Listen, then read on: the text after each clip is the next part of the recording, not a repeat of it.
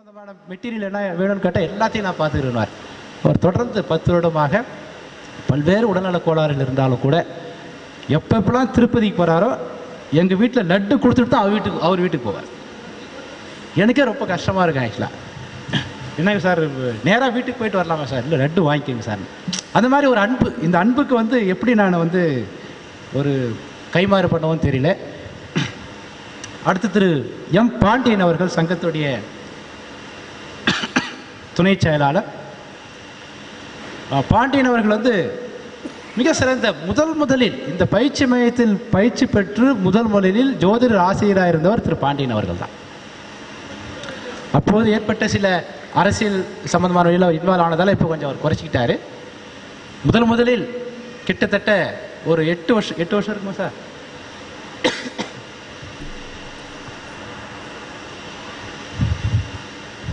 8 வருஷத்துக்கு முன்னாடியே நம்மிடம் பயின்றவர் ஒரு ஆசிரியராக முடியும் அப்படிங்கிற நிரூபணம் செய்தவர் அவர். எப்போதுமே ஒரு விதைக்கு என்ன வேல்யூ அப்படின்னு பார்த்தீங்கன்னா, அந்த விதை வந்து ஒரு மரமாயிட்டு மீண்டும் அந்த மரத்திலிருந்து ஒரு விதை வந்து மீண்டும் ஒரு மரமானாதான் அந்த விதைக்கு பவர் இருக்குன்னு அர்த்தம். இதுதான் ஆசிரியர் தொழிலுக்கும். ஆசிரியர் தொழில் என்பது தான் உருவாக்கக்கூடிய மாணவன் வளர்ந்து அவன் வேறு ஒருத்தரை உருவாக்குறத ஒரு ஆசிரியர் பார்த்தானாவே அந்த ஆசிரியர் பூரணத்துவம் பெற்றுவான். அந்த வகையில் திரு பாண்டியன் அவர்கள் முதலில் நம்மகிட்ட படித்து ஒரு ஆசிரியர் என்ற ஸ்தானத்தை முதல் ஆரம்பித்து வச்சார். அதுக்கப்புறம் திரு வளராஜன் போன்றவர்கள் பிரம்மாண்டமாக அதை உருவாக்குனாங்க. அதற்கு அவருக்கு நன்றியை தெரிவித்துக் கொள்கின்றேன். திரு பி.ஏ. முத்துசாமி ஐயா அவர்கள், திரு பி.ஏ. முத்துசாமி ஐயா அவருங்கிறது என்னுடைய மனசாட்சின்னு சொல்லலாம். அதாவது இங்கே யாரையும் குறைச்சி மதிப்பிட முடியல. யாரும் அதாவது இவர் உயர்ந்தவரா அவங்க உயர்ந்தவரான்னு சொல்லிட்டு ஒரு வருஷம் பட்டிமன்றம் நடத்தா கூட யாரையும் நம்ம ரிசல்ட்டே வராது. சில பட்டிமன்றம் டிவியில் நடத்துவாங்க. அதை குடும்ப பொறுப்பில் சிறந்தவர் கணவனா மனைவியான்னு சொல்லும்போது 2 பேரும் சமமாக தான் இருக்கிற மாதிரி. அந்த மாதிரி இங்கே இருக்கிற நிறைய உறுப்பினர்களுடைய பங்களிப்பு வந்து பிரமிக்கத்தக்கது. ஒவ்வொருத்தரும் ஒவ்வொரு காலகட்டத்தில் நம்ம ஹெல்ப் பண்ணுவாங்க. இந்த மாநாட்டில் சில பேர் சரியாக செயல்பட முடியாமல் போனாலும் கூட கடந்த காலங்களில் அவங்களுடைய செயல்பாடுகள் அவங்க எடுத்து கொடுத்த ஒரு அடித்தளம் இந்த அளவுக்கு இந்த சங்கம் வளர்ச்சியடைந்திருக்கு. அவருக்கு என்னுடைய மனமார்ந்த பாராட்டுகள். ஏன்னா இன்னைக்கு இந்த பி.ஏ. முத்துசாமி ஐயா அவர்களுக்கு நடக்க முடியல. ஆக்சுவலாக அவர் சிவகங்கையிலிருந்து வந்தார். நான் இந்த மாநாட்டுக்கு வேணாம்னு சொல்றதுக்கு அவர் கோச்சிக்கிட்டார். ஆக்சுவலாக நீங்கள் எப்படி சொல்லலாம் சார், மாநாடு வந்து உங்கள் மாநாடு இல்லை சார், நம்ம மாநாடு அது, நான் வராமல் எப்படி நடத்திடுவீங்க மாநாடு, நான் பார்த்துட்றேன். அந்தளவுக்கு காலில் நடக்கவே முடியாமல் சிரமப்பட்டு அவர் வந்துட்டு போனார். அவருக்கு என்னுடைய மனமார்ந்த நன்றி. திரு ஏ. செந்தில்குமார் அவர்கள், திரு ஏ. செந்தில்குமார் அவர்களை பற்றி சொல்லணும் அப்படின்னு பார்த்தீங்கன்னா, அவர் பெரிய கிட்டத்தட்ட ஒரு 30 பேர் ஒர்க் பண்ணிட்டு இருக்காரு. இன்ஜினியர் 30 பேர் ஒர்க் பண்ணிட்டு இருக்காரு. நான் சொல்லுவேன், 30 பேர் உங்கள் ஆஃபீஸில் இருக்காங்களே சார், அவங்களுக்குலாம் எப்படி அவங்களுக்கு அவங்களை நிர்வாகம் பண்ணுறத உங்களுக்கு ஜோதிடெல்லாம் படிக்க முடியுமா சார் அப்படின்னு கேட்கும்போது சொல்லுவார் அவர், நான் எந்த வேலையும் செய்ய மாட்டேன் சார், எல்லா வேலையும் அவங்களே செய்வாங்க சார் அப்படின்பார். நான் ஒன்லி ஃபோனில் மட்டும் கேட்டுக்கோம், ஆஃபீஸ்லாம் போக மாட்டேன். கிட்டத்தட்ட 30-35 பேர் ஒர்க் பண்ணுறாங்க. 2-3 நிறுவனம் இருக்குது அவர். ஆனால் அப்படியாப்பட்ட நபர் இன்றைக்கு பார்த்தீங்கன்னா காலையில் சாப்பாடு வந்து காலையில் டிஃபன் தீர்ந்து போச்சுங்கிறதால சொந்தமாக அவர் போயிட்டு வெளியில் போய் ஹோட்டலில் வாங்கிட்டு வந்து எல்லாத்தையும் கொடுத்தார். அதை விட மதியம் பார்த்தீங்கன்னா ரொம்ப அற்புதமான அமைப்பு அவர் வந்து சர்வீஸ் பண்ணார். அது ரொம்ப ஒரு இது சமீப காலத்தில் தான் வந்து ஜாயின் பண்ணார். இருந்தாலும் கூட நேற்று அவர் வர சொன்னது என் வீட்டுக்கு 5 மணிக்கு வர சொன்னேன். அவர் ஏகப்பட்ட பிஸி ஷெட்யூல்டு இருந்தாலும் கூட 5 மணிக்கு வந்துட்டு வீட்டிலேருந்து 9 மணி தான் கிளம்புனாங்க. மழை பெய்ஞ்சி அந்த மாதிரி கூடவே இருந்தார். பல்வேறு விஷயங்களில் சமீப காலத்தில் புதிய இளைஞர்கள் இந்த சங்கத்துக்கு ரொம்ப ஆதரவாக இருக்காங்க. அவங்களுக்கு என்னுடைய மனமான பாராட்டுக்கள். திரு சி. கோபண்ணா அவர்கள், ஆமாம் சார், அடுத்து சொல்லுங்கள் சார். திரு கோபண்ணா அவர்களை பற்றி சொல்லணும் அப்படின்னா, அவர் நிறைய பேர் 8வது பாவம் சொல்லுவாங்க. ரொம்ப அற்புதமான மனிதர். அவரும் இந்த மாநாட்டு சம்பந்தமான விஷயத்தில் ரொம்ப ஹெல்ப் பண்ணியிருக்காரு. கரெக்ஷன் போடுற விஷயத்தில். ஏன்னா தவறுகளை கண்டுபிடிக்கணும்னா கோபண்ணா மாதிரி யாரும் தவறுகளை கண்டுபிடிக்க முடியாது.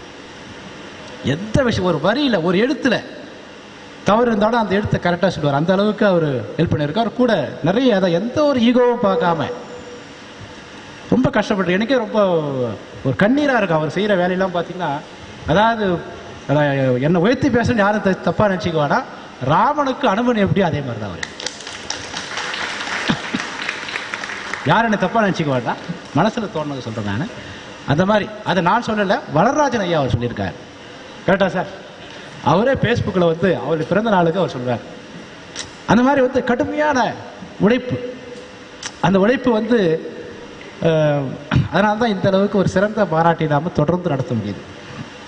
திரு வெங்கடேச குருக்கள் ரொம்ப அற்புதமான குரல் வளம். ஃபஸ்ட்டு இது வந்து இயற்கையாக அவருக்கு அமைஞ்ச மாதிரி எனக்கு அமைஞ்சா நான் எங்கேயோ போயிருப்பேன். நான் கிளாஸ் எடுத்துருக்க முடியாது, டிவியில் வந்து ஜோஷி சொல்லியிருக்கலாம். அற்புதமான குரல் வளம். ரெண்டாவது வந்து நம்ம சங்கம் சம்பந்தமான விஷயத்தில் இன்டர்நெட்டோட தந்தைன்னு சொல்லலாம் அவரை. இன்டர்நெட், அதாவது ஒரு விஷயத்தை முதல்ல ஆரம்பிக்கிறவங்க தந்தைன்னு சொல்கிறேன். இன்டர்நெட், ஃபேஸ்புக் இந்த மாதிரி விஷயத்தில் முதல்ல ரொம்ப இளம் வயது, வாட்ஸ்அப் இந்த மாதிரி விஷயத்தை முதலில் ஆரம்பித்து கடைசி வரைக்கும் அதை அப்பப்போ வெளியில் போனாலும் மீண்டும் உள்ளே வந்துடுவார். ஆக்சுவலாக அற்புதமாக பிரமாதமாக, அதாவது எந்த ஒரு தற்புரியம் இல்லாமல் ரொம்ப நாலேஜ் பர்சன், எக்ஸ்ட்ராடினரி நாலேஜ். அவர் எழுதுகிற விஷயத்தெல்லாம் பார்க்கும்போது எனக்கு பிரமிப்பாக இருக்குது. இந்த மாதிரி ஒரு எழுத்தாற்றல் தான் நிறைய புக்கு எழுதலாமே, அவ்வளோ எழுத்தாற்றல். ஒரு விஷயத்தை பிரமாதமாக ஸ்டெப் பை ஸ்டெப்பாக எதை முன்னாடி சொல்லணும் எதை பின்னாடி சொல்லணும் அப்படின்னு ரொம்ப அற்புதமாக ஒரு மிகப்பெரிய அவருக்கு ஒரு பெரிய ஒரு எதிர்காலம் இருக்குது கண்ணுக்கு தெரியும், எல்லாருக்கும் தெரியும். நீங்கள் ஃபேஸ்புக்கெலாம் நீங்கள் பார்த்தீங்கன்னா வெங்கடேச குருக்கள் அவருடைய அந்த மெத்தடாலஜி, அந்த ரைட்டிங் ஸ்டைல் அற்புதம். அது வந்து இயற்கை சில பேர் கொடுத்துருக்கு, அவர் பிரமாதமாக பண்ணியிருக்கார். அவருக்கு இந்த கடந்த மாநாடுகளோட இந்த மாநாடு தான் அவர், இந்த மாநாட்டில் அவருடைய திறமையை சமீப காலத்தில் பார்க்கும்போது நம்ம சங்கத்தினுடைய தலைவர் சுதர்சன் ஐயா அவர்களே சொல்லிட்டார், இந்த மாநாட்டில் அவரே போட்டு அப்படின்ட்டார். நல்லா பேசுகிறார் அவர், கொஞ்சம் ரெஸ்ட் கொடுத்துட்றேன் எனக்கு வயசாகிடுச்சு அப்படின்ட்டு. அந்த மாதிரி வந்து நல்ல ஒரு அற்புதமான நபர். இதற்கிடையில் திரு தாமரை கண்ணன் அவர்கள் தொடர்ந்து சமீபத்தில் தான் படித்தார். படித்து ஒரு குறுகிய காலத்தில் எங்கேயும் படிக்கல, ஜோதிடம் பார்க்க வந்தார். நைட்டு ஒரு 10 மணிக்கு ஜோதிடம் பார்க்க வந்தார் என்கிட்ட. நான் பார்க்க மாட்டேன்னு சொல்லிட்டேன், ஏன்னா அன்றைக்கி கிளாஸ் எடுத்து அப்போ தான் டயர்டாக இருந்தேன். கோபண்ணா அவர்கள் என்ன பண்ணுறாருன்னா பார்த்து தான் ஆகணும் சொல்லிட்டு உட்கார வச்சிட்டார். நீ பார்த்து தான் ஆகணும், பார்க்காம அந்த இடத்த விட்டு நீ எழுத முடியாதுன்னு சொல்லிட்டு ஒரு முரட்டு பக்தன் மாதிரி பண்ணிட்டார். 10 மணிக்கு அவருக்கு ஜோஷியம் பார்த்து அதே நேரத்தில் அவர் புக்கும் வாங்கிட்டார். ஜோஷியம் பார்த்து தான் அவர் படிக்கணும்னு ஆர்வம் வந்துச்சு. அடுத்த 3 மாதத்தில் அவர் ஃபேஸ்புக்கில் பிரமாதமாக எழுதுறார்.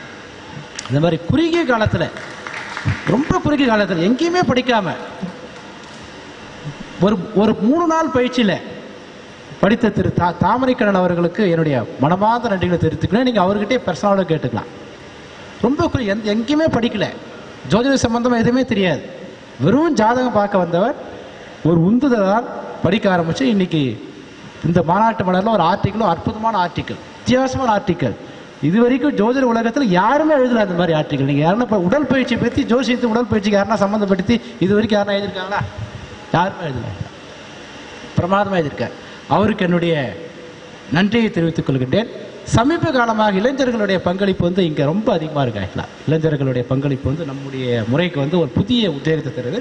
அதில் திருச்சி அருண் அவர்கள், சின்ன வயசு பையன் தான் அவர். ஆக்சுவலாக பையன் சொல்கிறதுக்கு அவர் கோச்சிக்க மாட்டார், வார்த்தையில் வந்துடுச்சு. ஆக்சுவலாக ஒரு 22-23 வயசு நபர் தான். விவசாயத்தை பற்றி அருமையான கட்டுரை எழுதியிருக்கார்.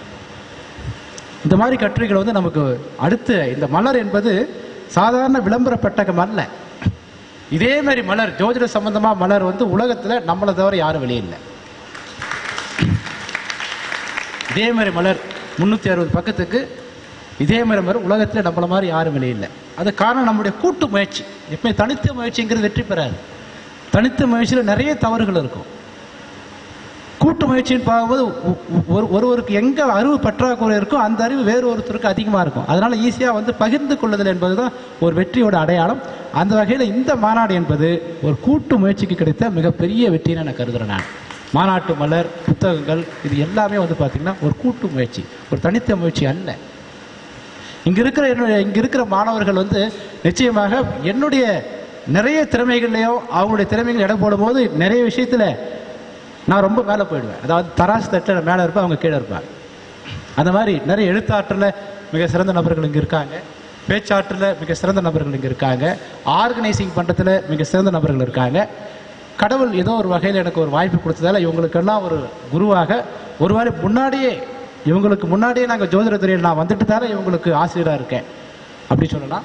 அல்லது போன ஜென்மத்தில் இவங்க எல்லாரும் வீட்டுக்கும் போய் நான் படித்ததால இவங்க எங்கிட்ட வந்து படிக்கிறாங்களான்னு தெரியல, ஏதோ ஒன்று. அந்த வகையில் சமீப காலத்தில் புதிய மாணவர்களுடைய பங்களிப்பு, பெண்களுடைய பங்களிப்பு, சேலத்தினுடைய ஆண்டாள் ராஜசேகர் ஆண்டாள் மேடம் ஆயிடுச்சா ரொம்ப பிரமாதமாக ஆயிடுச்சா. தாமரை கண்ணனுக்கு சொன்ன அதே வார்த்தை அவங்களுக்கு பொருந்தும். படிக்கவே இல்லை, சாஃப்ட்வேர் வாங்கிட்டாங்க. அடுத்த கிளாஸ் வரும்போது பார்த்தீங்கன்னா ரொம்ப அங்கே வகுப்பில் ரொம்ப பிரமாதம் பண்ணாங்க. இந்த மாநாட்டு மலரில் எல்லாம் முடிச்சிட்ட பிறகு அவங்க பேர் இல்லையா சொல்லிட்டு ரொம்ப வருத்தப்பட்டேன் நான். இது சேலத்தில் எப்படி மிஸ் பண்ணிட்டுமே அந்த அம்மா ஒருத்தர் சரியா பேர் ஞாபகம் வரல எனக்கு, நிறைய பேர் படிச்சதால ஃபோன் நம்பரும் எனக்கு தெரியலங்கிறதால மிஸ் பண்ணிட்டேன், மன்னிச்சிருங்க நீங்கள்.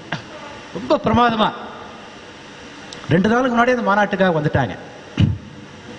அந்த வகையில் வந்து ரொம்ப அற்புதமான மாணவர்கள் நிறைய பேர் இருக்காங்க.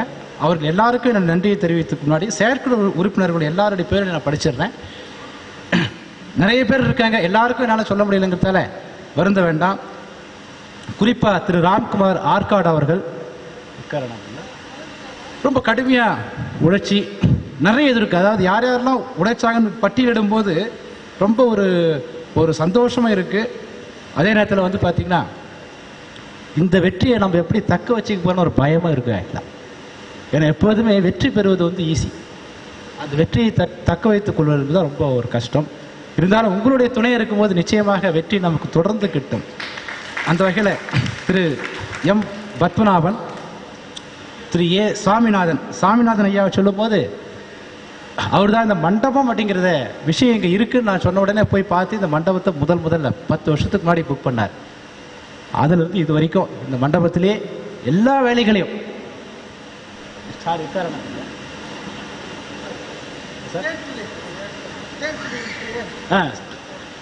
வருது சார். அவர் நற்போ ஏ சாமிநாதன் அவர்களுக்கு என்னுடைய பணிவான வணக்கங்கள். திரு RS அன்பழி அவர்களுக்கு என்னுடைய பணிவான வணக்கங்கள். நீண்ட மூத்த மாணவர். திரு டி விஜயபாஸ்கர ரெட்டி அவர்களுக்கு என்னுடைய பணிவான வணக்கங்கள். திரு ஏ சரவணன் அவர்களுக்கு என்னுடைய பணிவான வணக்கங்கள். திருமதி டி சாந்தா அவர்களுக்கு என்னுடைய பணிவான வணக்கங்கள். திருமதி எஸ் சந்திரிகா அவர்களுக்கு என்னுடைய பணிவான வணக்கங்கள். திருமதி ஏ மங்கையர்கரசி அவர்களுக்கு என்னுடைய பணிவான வணக்கங்கள். திரு MV Mohanarangam, Thiru AP Selvakumar, Thiru VR Rangarajan, Thiru A Natarajan, Thiru D Veeraraghavan, Thiru M Masimalai, Thiru K Soumithran, Thiru K Jayakumar, Thiru M Gurunathan, Thiru B Navalan, Thiru C Thirumalai கொழுந்து, திரு சிம்மம் பழனி, திரு M Bharathidasan, Thiru PV Ramanujam, Thiru C money, Thiru D Jayaprasad, Thiru Pon Jayabalan, Thiru AP Arumugam, Thiru N Satishkumar, Thiru S Balaji, Thiru S Krishnan, Thiru AS Sethuraman, Thiru M Murugesan, Thiru B Balaji, Thiru M Karthikeyan Cuddalore, Thiru G Vadamalai, Thiru B Senthil Trichy, Thiru A தாமரை கண்ணன், திரு கண்ணல் KP Chinnadurai, திரு RS Gnanasekaran, திரு P Venkatesan, திரு R முத்து, doctor Jai Saikumar, திரு Arun Subramaniam, J ராஜா மோகன், TM Manoharan, Thiru S Udhayakumar, A Jeganathan, K Jayakumar Kovai, S Asokan, TR Rameshkumar, Thiru Anand Bharathi, Thiru Senthil வேரவர், Janakar Jothinathan, Thiru S Manivannan, D Madanagopal, TN Sabari, K Chockalingam, Thiru Vignesh Hosur, S Suresh Salem, D Ravikumar, JK Manoharan. அனைவரும் என்னை மன்னிக்குவோம், ஏன்னா நிறைய பேர் help பண்ணியிருக்காங்க. ஏன்னா இவங்களுடைய பேரை சொல்கிறதுக்கு ஒரு வாய்ப்பை நான் பயன்படுத்திக்கிறேன். ஏன்னா இங்கே வந்து நம்ம சப்ஜெக்டை பற்றி திரும்ப நம்ம பேசலாம். நிறைய பேர் இந்த மாதிரி நிறைய பேர் பண்ணியிருக்காங்க. திரு பிரம்மபுத்திரன் அவர்கள் ஒவ்வொரு மாநாட்டுக்கும் இங்கே வந்துட்டு திரும்ப எல்லா வேலைகளையும் இந்த புத்தகம் சம்பந்தமான விஷயத்தில் எல்லா வேலையும் அவர் பண்ணிகிட்ருப்பார். என்ன சார்? மதுரையிலிருந்து ஒவ்வொரு மாநாட்டுக்கும் தொடர்ந்து வந்துட்டுருக்கார். அவருக்கு என்னுடைய பணிவான நன்றிகள். இன்னும் நிறைய பேர் ஹெல்ப் பண்ணியிருக்காங்க. எல்லாருடைய பேரையும் வந்து சொல்கிறதுக்கு இங்கே நேரம் இல்லைங்கிறதால அவர் அனைவருக்கும் என்னுடைய பணிவான வணக்கத்தை தெரிவித்துக் கொள்கின்றேன். அடுத்து நம்ம கேள்வி பதில் நிகழ்ச்சிக்கு நாம் போயிடலாம். ஜாதகர்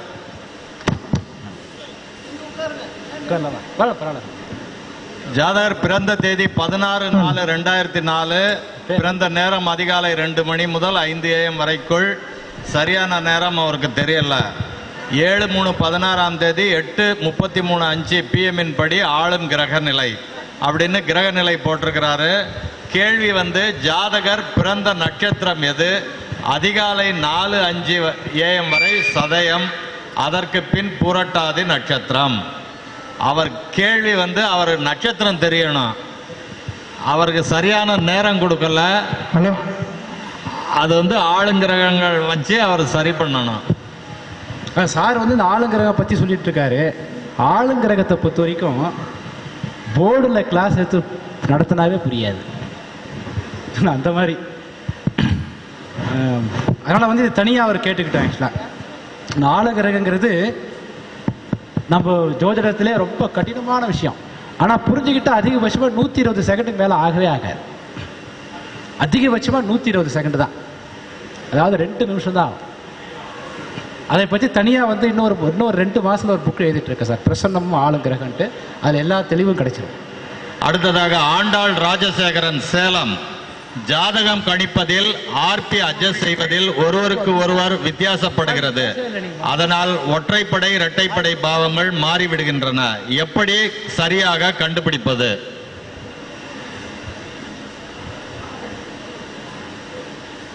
எதுனா கேள்வி இருந்தா இப்ப கூட எழுதி கொடுங்க, சேர்த்துடலாம். கரெக்டா. அதாவது என்ன அப்படின்னா, பொதுவாக ரூலிங் பிளானட்டுங்கிறது ஒரு வழிகாட்டுதல் அப்படிங்கிறது தான். ரூலிங் பிளானட்ல நமக்கு சந்திரனுடைய சூட்சமம் லக்னத்துக்கு உபோக நட்சத்திரமாக வரணும் அப்படிங்கிறது ஒரு பொது விதி. அது எல்லாத்துக்கும் அப்படியே அப்ளை பண்ணணுங்கிறதுலாம் இல்லை. ஆக்சுவலாக அதாவது மது அருந்துவதால் கிட்னி ஃபெயிலியர் ஆகும், இது பொது விதி. எல்லாருக்கும் அது மாதிரி ஆகுதா? இல்லை, ஒரு சிலருக்கு தான் ஆகுது, ஒரு சிலருக்கு ஆகவே மாட்டேங்குது. 90 வயசுல சில பேர் சாப்பிட்டே இருக்காங்க. அதே மாதிரி தான் நம்ம ஆளுங்கிரகன் பார்க்கும்போது ரூலிங் பிளானட் அப்படியே கண்மூடித்தனமாக நம்ம பயன்படுத்த வேண்டிய அவசியம் இல்லை. கொடுத்த நேரம் உங்களுக்கு சரியான நேரமாக இருக்குதுன்னா, கொடுத்த நேரம் சரியான நேரங்கள் எப்படி நம்ம சரி தெரிஞ்சுக்கலாம் அப்படின்னா, இப்போ 3 மணின்னு சொல்கிறாங்க. 3 மணிங்கிறது சரியான நேரமா சரியில்லாத நேரமா? தோராயமான நேரம் அது. 3:05 இருக்கலாம், 3:10 இருக்கலாம், 2:50 இருக்கலாம், 2:55 இருக்கலாம். ஆனால் 3 மணி 2 நிமிடம் சொல்கிறாங்கன்னு வச்சுங்களேன், அது சரியான நேரம். 3:03 இருக்கலாம், இல்லை 3:01 இருக்கலாம். 3 மணிக்கு கீழே வராது, 3:05க்கு மேலேயும் போகாது. அப்போ நம்ம என்ன பண்ணலாம்னா, நம்ம ஜாதகத்தில் சந்திரனுடைய அந்த சூட்சமம், ஜாதகத்தை ஆய்வு செய்யும் போது சந்திரனுடைய சூட்சமம் எதுவோ அது பிறந்த நேரத்துடைய லக்னத்துடைய உபோக நட்சத்திரமாக வைக்கலாம்.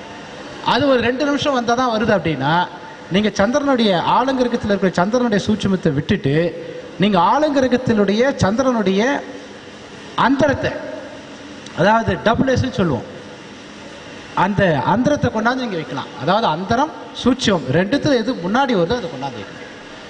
ரெண்டுமே வந்தாலும் ரொம்ப லேட் ஆகுது அப்படின்னா, நீங்கள் சந்திரனுடைய சப்ளாடையே எடுத்து நீங்கள் பிறந்த நேரத்துக்கு லக்னத்துக்கு வைக்கலாம். அது நம்ம சமயோஜித புத்தி தான். அது பழக பழக வந்துடும். எப்பொழுதுமே ஒரு விஷயத்தை ஆரம்பத்தில் நம்ம பயிற்சி பெறும்போதோ, உதாரணத்துக்கு அண்ணாமலை சார்லாம் கடந்த ஒரு 2 வருடத்துக்கு முன்னாடி அவருக்கு இருந்த நாலேஜுக்கு இப்போ இருக்கிற நாலேஜுக்கு எங்கேயோ இருக்காங்க. கடந்த 2 வருடத்துக்கு முன்னாடி அவருக்கு இந்த அளவுக்கு நாலேஜ் இல்லை. இப்போ சமீப காலத்தில் அவர் இடகுடமாக இந்த யூடியூப்பில் சிக்கிக்கிட்டார். என்ன பண்ணுறாங்க, எல்லாரும் கேள்வி கேட்குறாங்க. எல்லாரும் கேள்வி கேட்கும்போது நான் பதில் சொல்லணும். அதனால் திரும்ப திரும்ப படிக்க வேண்டிய ஒரு சூழல் வரும். அதே மாதிரி நம்ம பயிற்சி பெறும்போது எல்லா பயிற்சிகளும், அதாவது இந்த உலகத்தை பொறுத்த வரைக்கும் கடவுள் எல்லாருக்கும் ஒரே மாதிரி தான் வச்சுருக்காரு. இயற்கையாக சில பேர் வரக்கூடிய அறிவுங்கிறது ஒரு அறிவு. ரெண்டாவது, செயற்கையாகவே நம்ம கடின முயற்சிகள் எடுத்து அதை பண்ணிக்கலாம். அந்த மாதிரி நம்ம ஜோதிடத்துறையிலையும் திரும்ப திரும்ப நீங்கள் நிறைய ஜாதகத்தை அனலைஸ் பண்ணும்போது நிச்சயமாக அந்த ஆளுங்கிரகம் சம்பந்தமான குழப்பங்கள் பெரிய அளவுக்கு நம்ம சரி பண்ணிடலாம். அதையே மீறி தவற வருதுன்னா கடவுள் நமக்கு சில படிப்படியை தரார், நம்ம ஏற்றுக்கிட்டு அடுத்தடுத்து பயிற்சியிடம் சரி பண்ணிக்கலாம். ஒரு ஜாதகரின் தாய் தந்தையின் தொழில் பார்ப்பது எப்படி? ஊமை ஊனம் எப்படி சொல்வது? குழந்தை பாக்கியம் இல்லாததை பற்றி எப்படி பார்ப்பது? கட்டத்தில் துருவ கணிதம் எழுதுவது எப்படி? ஆர் தேவராஜ், திருச்சி. இதுல ஊமை ஊனம் எப்படி சொல்வதுன்னு கேட்டிருக்கிறாங்க. ஊமை ஊனம் 2ஆம் பாவத்தை வச்சு நீங்க அனலைஸ் பண்ணலாம். 2ஆம் பாவம் 8ஆம் பாவத்தை தொடர்பு கொள்ளும் பொழுது அந்த ஜாதகர் வாய் பேச முடியாம போகும். சரியா? அது மாதிரி சொல்லலாம். அதே மாதிரி ஒரு ஜாதகரின் தாய் தந்தையின் தொழில் பார்ப்பது எப்படி? இப்ப ஒரு சார் இருந்தாங்க, தாய் தந்தை தொழில். அதாவது ஜாதகருடைய தொழிலை பார்க்கறது இங்கே ஏடாவிடமாக இருக்கு. ஆகிலா அவங்க அப்பா அம்மா என்ன தொழில் பார்க்குறாங்கிறது அது லாஜிக் இல்லாத கேள்வி. ஆகிலா அது மாதிரி ஒரு ஜோசி சொல்றாருன்னு உங்களை ஏமாத்துறாருன்னு அர்த்தம். ஆகிலா இவர் ஒரு ஜாதகத்தை வச்சு அவங்க அப்பா அம்மா என்ன தொழில் பண்ணாங்க அப்படிங்கிறதுலாம் அது லாஜிக் இல்லாத விஷயத்து. ஊமை ஊனம் அப்படிங்கிறது அது சொல்லலாம். ஜாதகத்தில் 2வது வீட்டு சப்ளாடு உங்களுக்கு 8-12 தொடர்பு கொண்டாவோ, 2வது வீட்டுக்கு சப்ளாடாக இருக்கக்கூடிய கிரகம் 8க்கும் 12க்கும் சப்ளாடாக வந்தாவோ, அல்லது ஜாதகத்தில் உங்களுக்கு பிறக்கும் போது லக்ன சப்ளாடு பெரிய கிரகமாக இருந்து பிறக்கும் போது லக்ன சப்ளாடுனா சனி இந்த மாதிரி கிரகம் 8வது வீட்டு சப்ளாடுடைய ஸ்டாரில் போகும்போதும் இந்த மாதிரி ஆகலாம். ஊமை. அப்புறம் உடல் ஊனம்ங்கிறது பொதுவாக ஒரு ஜாதகத்தில் உடல் ஊனங்கிறது பொதுவாக கால் பகுதியில் உடல் ஊனம் அப்படிங்கிறது சனி அதுக்கு காரணமாக வருவார். சனி ஒரு ஜாதகத்தில் 8-12 தொடர்பு கொள்ளும் போதோ, அல்லது லக்ன பாவம் 8-12 தொடர்பு கொள்ளும் போதோ, அதாவது 8வது பாவம் என்பது மாற்று உடல் அமைப்புன்னு சொல்லுவோம். அதாவது மாற்றுதல். இயற்கைங்கிறது 9வது பாவம். இயற்கைனா என்ன? கடவுள் ஒருத்தருக்கு என்ன உருவத்து எல்லாருக்கும் ஒரே மாதிரி தான் உருவம் கொடுப்பார் கடவுளை பொறுத்த வரைக்கும். அதாவது இயற்கையோட ஒரு பெரிய அதிசயம் என்னன்னு பார்த்தீங்கன்னா, இந்த உலகத்தில் எந்த மனுஷனாவது 3 அடியில் இருக்கானா, 8 அடியில் இருக்கானா? இருக்கான். எங்கேயோ கோடியில் ஒருத்தன். ஆனால் எல்லாருக்கும் 5.5 அடி, அந்த 5லேருந்து 5.5 அடிக்குள்ளே தான் ஒரு சின்ன சின்ன சின்ன சின்ன வித்தியாசம் தான் இருக்கும். அதே மாதிரி தான். ஆனால் 8ன்னு பார்க்கும்போது அந்த வித்தியாசம் பெருசாக தெரியும். 8ன்னு பார்க்கும்போது உங்களுக்கு அந்த வித்தியாசம் பெருசாக தெரியும். உடலோட அமைப்பில் இயற்கை அப்படிங்கிற விஷயத்தை இறைவன் செய்யக்கூடிய தவறுங்கிறது 8வது பாவம் தான் சொல்லலாம். அதாவது இறைவன் அப்படிங்கிறது நல்லது பண்ணுறது தான் இறை சக்தியோட ஒரு அமைப்பு. அந்த இறைவனால் வரக்கூடிய தவறு, தெய்வ அனுகிரகத்தால் வரக்கூடிய தவறு, தெய்வ குற்றம் அப்படின்னு சொல்கிறது 8வது பாவம். அந்த 8வது பாவத்தை 2வது பாவம் தொடர்பு கொள்ளும் போதோ, லக்னம் 8வது வீட்டை தொடர்பு கொள்ளும் போது ஒருத்தருக்கு உடல் ஊனம் வரலாம். அதுக்கப்புறம் குழந்தை பாக்கியம் இல்லாதை பற்றிங்கிறது விரிவாக புத்தகங்கள் நிறைய எழுதியிருக்காங்க. ரேவதி அம்மா அவர்கள் கூட இங்கே அழகாக பேசியிருக்காங்க அதை பற்றி. அதாவது பார்த்தீங்கன்னா ஜாதகத்தில் 5வது வீடு அப்படிங்கிறது ஒருவர் உடலில் இருக்கக்கூடிய இயற்கை தன்மையை குறிக்கக்கூடியது. அது 5வது பாவங்கிறது குழந்தை பாகியங்கிறது நம்ம பொதுவாக சொல்லக்கூடிய ஒரு வார்த்தை. ஆனால் அது சரியான வார்த்தை அப்படின்னா என்ன அப்படின்னு பார்த்தீங்கன்னா, 5வது பாவம் என்பது இயற்கை உடம்புல எந்த அளவுக்கு நேச்சுரல் தன்மை, அதாவது நேச்சுராலிட்டி அப்படின்னு சொல்லுவோம், அது எந்த அளவுக்கு இருக்கு. நேச்சுரல் அப்படிங்கிறது என்ன அப்படின்னு பார்த்தீங்கன்னா, ஒரு உயிர் தன்னை மாதிரி இன்னொரு உயிர் உருவாக்குனா அது இயற்கையின் பேர். உயிர் இருக்கு அப்படின்னு அர்த்தம். தன்னை மாதிரி ஒரு பொருளை உருவாக்க முடியலன்னா அதுக்கு பேர் மலடுன்னு பேர், ஜடம் அப்படின்னு சொல்லுவோம். அந்த வகையில் 5வது வீடு ஜாதகத்தில் 4, 8, 12வது வீட்டை தொடர்பு கொள்ளக்கூடாது. ஒருவேளை 4, 8, 12வது பாவத்தை தொடர்பு கொண்டாலும் கூட லக்ன பாவம் 3, 7, 11 தொடர்பு கொள்ளும் போது இந்த 4, 8, 12 பாதிப்பு குறைந்துவிடும். அடுத்து குரு, புத்திரக்காரகன் குரு ஏன் குருவை புத்திரக்காரகன் சொல்றோம் அப்படின்னு பார்த்தீங்கன்னா, இருக்கிற கிரகங்களையே உங்களுக்கு ஒவ்வொரு கிரகத்துக்கும் ஒரு காரகம் அப்படின்னு சொன்னாலும் கூட இறைவன் அப்படின்னு சொல்லக்கூடிய விஷயத்துக்கு காரகனாக இருக்கக்கூடிய கிரகம் எதுனா குரு தான். அப்போ குழந்தை பிறப்பு அப்படிங்கிறது ஒரு தனி மனிதனால் நிகழக்கூடிய ஒரு சம்பவம் இல்லை, அது இறை சக்தியால் வரக்கூடிய சம்பவம். அதனால என்னன்னு பார்த்தீங்கன்னா, குரு அப்படின்ற